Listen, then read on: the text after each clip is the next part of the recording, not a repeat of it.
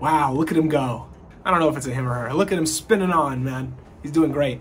So some observations about Windmill 21, because I've been kind of discouraged for a little bit because of how heavy it is. Especially last night, a big windstorm came and I didn't take it down in time, and I woke up to the sound of like this loud banging. And it was because this thing's so heavy. I mean, it puts so much force, it puts so much weight on the mount.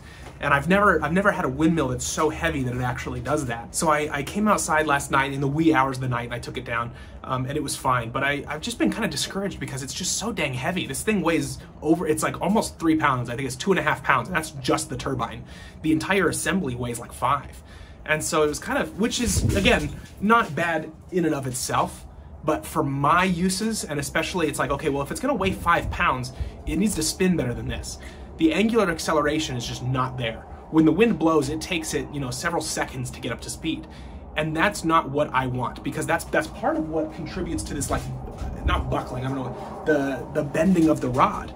That's part of what contributes to it, because until it gets up to speed, I've talked about this before, until the spinning gets up to speed, it acts like a wall, right? So I've been all discouraged, and I started thinking about how the day that I picked up the hardboard, I had all these parts ready to go, and none of them fit. And I was kind of like, I didn't really think anything of it at the time, but I started thinking back to that and I was like, why did those parts not fit? And so just out of curiosity, and it was also much heavier than I anticipated. There were all these like little things that I just never thought anything of. And so I got my calipers out and I measured it, and somehow I just never put 2 and 2 together.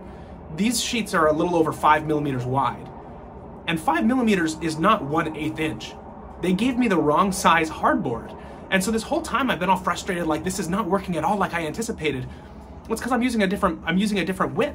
And so I started thinking, well, you know what? If I can reduce the weight by 1/3, that's a pretty good amount. It works pretty well, but if I can reduce the weight, then I'll be fine. I think it'll do a lot better. And so now I'm kind of, my discouragement has gone away, because now I'm excited again thinking about, because I didn't want to go back to plywood, man. Plywood was the worst. I hated working with plywood. It's not I mean, it's nice that it's so light, it is, but cutting it, for me personally, as somebody that doesn't have that many tools, is a nightmare. And it just warps. And the warping probably isn't the worst thing, but in my mind, I want this to be something, I've said this before, I want this to be something that I can set out and just not have to worry about it.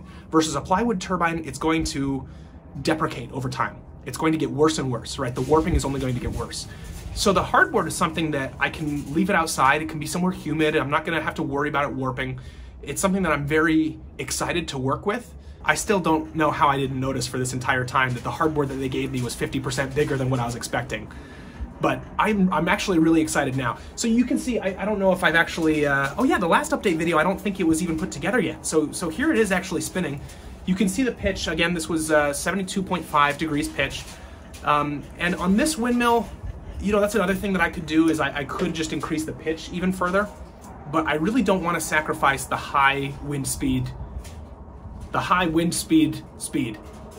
know what I mean? The rotational speed at high wind speed, because the more that I lower the pitch, the more I'm going to sacrifice that. So I think the better thing to do right now would be to reduce the weight on these blades. But that's what's going on. So you may have noticed that I've been making a bunch of other content. I just do what I want, man. The most fun thing about what I do, to me, has always just been the feeling of freedom to, if I feel like I want to design an anemometer today, I'm gonna do that. And so this channel is not necessarily, Christopher's windmill content. I named it Christopher's Factory because it's whatever I feel like making. So anyway, as always, thank you for watching. I hope you enjoyed watching Windmill 21 spin away in the background. It's working pretty well. It's working pretty well. It's just not where I want it to be.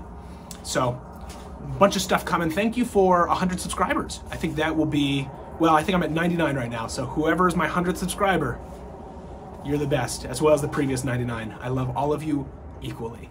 And I hope that all of you have a wonderful day.